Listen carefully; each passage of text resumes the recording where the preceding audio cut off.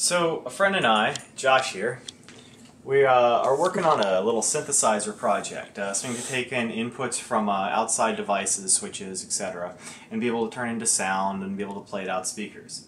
So what we tried is we tried taking in these data, putting it into a USB-enabled AVR, and using a control message to get it over to the computer. We originally tried isochronous transfers and interrupt transfers, and it's kind of funny, we came right back to control transfers and they worked out the best.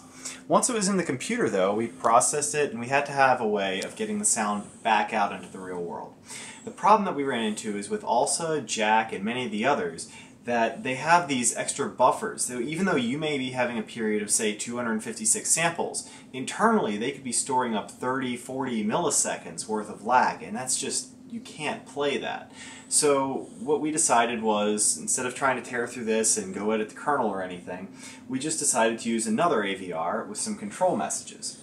So this AVR right here just sits here, waits for commands from the computer to play sound. And we only have a buffer on the AVR of 128 bytes, and we are using control messages so they can't be queued up anywhere. That way, we're sure that when we're sending data, it is extremely fast. Right here, we can see that we're transferring 273, in this case hertz, or not hertz, frames per second. Each frame is 16 bytes long, and so it works out to approximately 44.1. We're not quite there, but it's pretty close.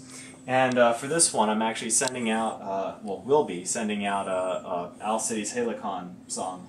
So you can see it on the oscilloscope there, and made it so that anytime a button is down on the keyboard, that's what determines the output. I found there's actually extra lag on my computer, so it didn't work for timing that well, but it still shows off the demonstration. So if I hold control, you can hear over the stereo the sound card working just fine.